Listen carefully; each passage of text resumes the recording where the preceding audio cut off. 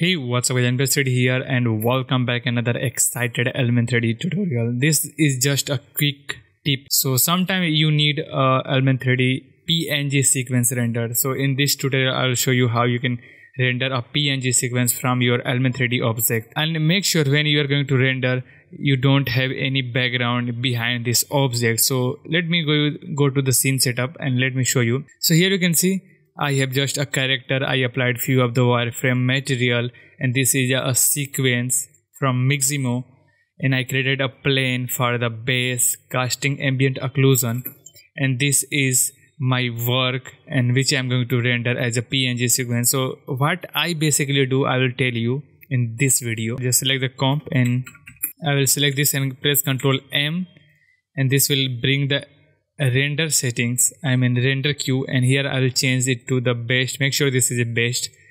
Go to the output module and here I will choose the QuickTime and make sure RGB plus alpha selected. You don't need to change anything from here, just this is okay.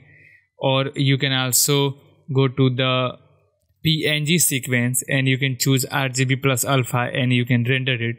So in this case I'm going to use this PNG sequence and I will hit OK, but you can choose both of them. So here I will make a new folder and I'll press 1 and save and render it. So thanks for watching my video, thanks for loving me, and don't forget to subscribe this channel if you want to get some more good tips like this one, and make sure hit the like button if this video is helpful for you. We'll see you next time. Thanks.